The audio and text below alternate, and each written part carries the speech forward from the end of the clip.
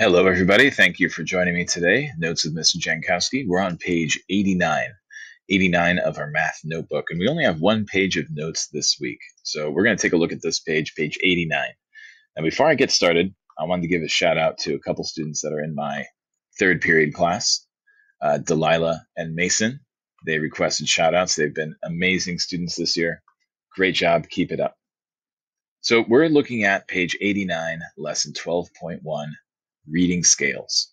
We talked about reading scales last week, looking at a graph and understanding what the information on the graph means. Sometimes it requires reading scales that are given to you on the graph and deciphering what the data is meant to tell you. So let's take a look at this, and we're going to start off by reading the top. It says, the graph below shows the location of a city. It also shows the location of Gary's and Jen's houses. The scale on each axis represents miles.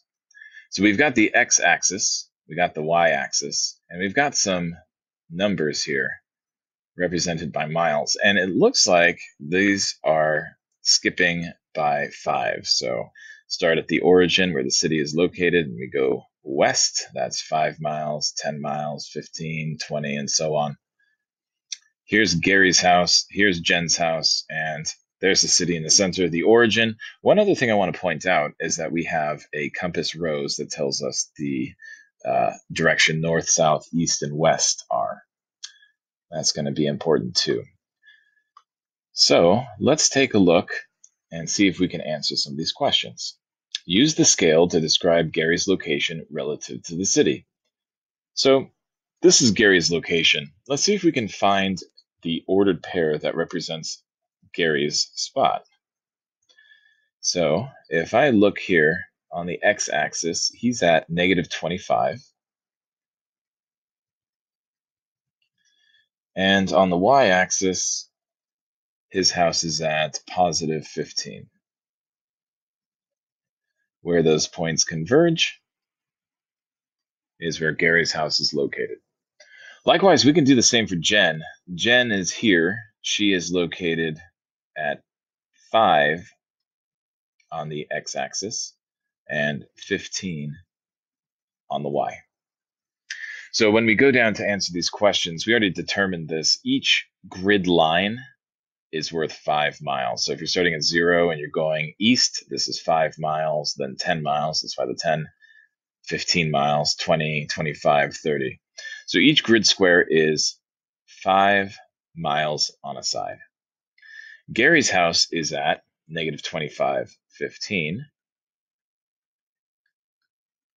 Negative 25 and 15 on the coordinate grid, which is, well, if we go west, it says, which is blank miles west. West is this way. So from the city, this is 5, 10, 15, 20, 25 miles west. And going north, it's 5, 10, 15 miles north. So 25 miles west and 15 miles north. Now, what a lot of students get confused with is this. Obviously, the ordered pair negative 25 shows the distance from 0 on the x-axis.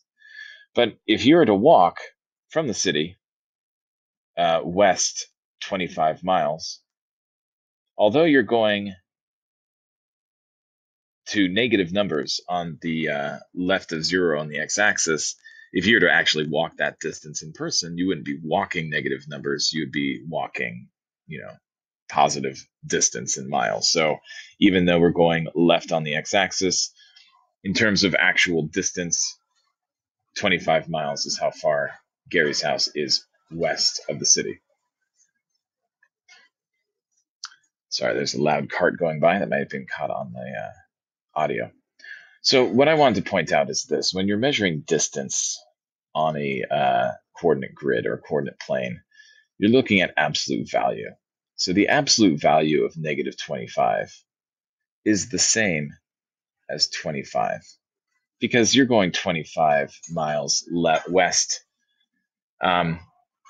regardless of it being negative 25 on the number line. I hope that makes sense. If you have questions about that, please ask me or your teacher, and they can explain that further. But let's move on. We're going to go down to the second part of our page here where it says Jen's house to describe the location of Jen's house relative to Gary's house. Jen's house is located blank grid squares to the blank of Gary's house. Okay, well, let's take a look at this. Hang on. If I was to travel, let me zoom out so that you can see the whole thing. If I was to travel from Gary's house to Jen's house, if I was just to walk there or ride a bike or whatever, it is 1, 2, 3, 4, 5, 6 grid squares to the, if I'm starting at Gary's house and going to the east, so 6 grid squares to the east. So I'm going to put 6 grid squares to the east of Gary's house. Now, since each grid square is, we already determined this, each grid square is 5 miles on a side, her house is 6 grid squares times 5 miles, which equals 30 miles from Gary's house. And again, if you're walking from Gary's house to Jen's house, you're moving on the x-axis going positive, right? You're going to the right, you're moving positive from negative 25 to positive 5. But you're still moving 1, 2, 3, 4, 5, 6 grid spaces. It's still 30 miles away from Gary's house. 30 miles away from Gary's house. If you walk from Gary's house to Jen's house, it's 30 miles from Jen's house to Gary's house if you walk the other direction. So 30 miles is what we're looking at here. From Gary's to Jen's house. All right, so if I continue here and we go down to dig a little deeper. It says Ted lives 20 miles south and 20 miles west of the city represented on the graph in the example above. I'm going to circle this here. This is important information. This is Ted. He lives 20 miles south and 20 miles west of the city represented on the graph. Now, let's find out where that location is. And it looks like they want us to give an ordered pair for that location of Ted's house. So I'm actually going to go back up to the grid and let's see if we can figure this out. So Ted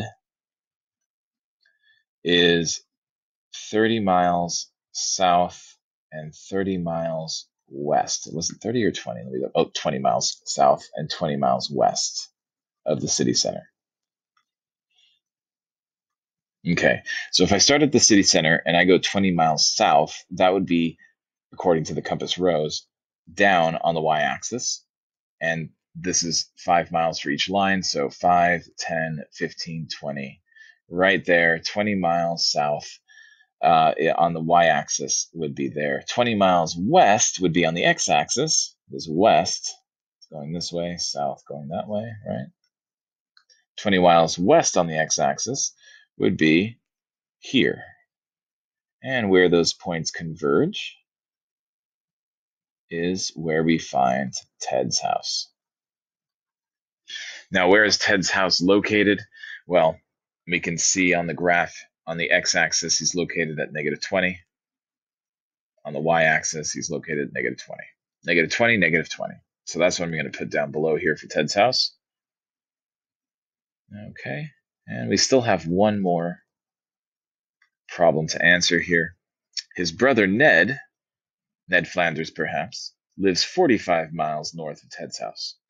Give the coordinates of each brother's house. Well, we already got Ted's house. Ned lives 45 miles north of Ted's house. So let's get this circled so that we have that ready to go. 45 miles north of Ted's house. Well, looking at the compass rose, north is up on the y-axis. So I need to go 45 miles north from Ted's house. Now remember, each line is 5. So let's count this out. Let's see if we can figure out how or where Ned's location is on the map. I'm going to erase some of these that I drew earlier, free up some space, and let's find that out. So I'm going to use red. I'm going to count by 5s. 5, 10, 15, 20, 25, 30, 35, 40, 45. This is where Ned's house is at. And the location there is negative 20 on the x-axis and 25 on the y-axis. So Ned is located at negative 20 25. And I'm going to put that down for Ned's location of his house. Negative 20, 25. Okay. So this is one of those problems where you have to figure out the first part before you can figure out the second part. But overall, I think that this makes sense. And I think that this is something that you could recognize as being useful in everyday life, especially when in regards to maps or locating a place in a specific area and determining how far that place is from another place on the map. If you have any questions, feel free to send me an email, ask me those questions, ask your teacher. If you want to rewatch this video, remember you can rewatch it, you can pause it, you can go back and rewind. Also, these notes are saved in Google Classroom, so you have access to all of these notes saved there as well if you want to go back and refer to those too. Have a great day, everybody. I'll see you in the next video.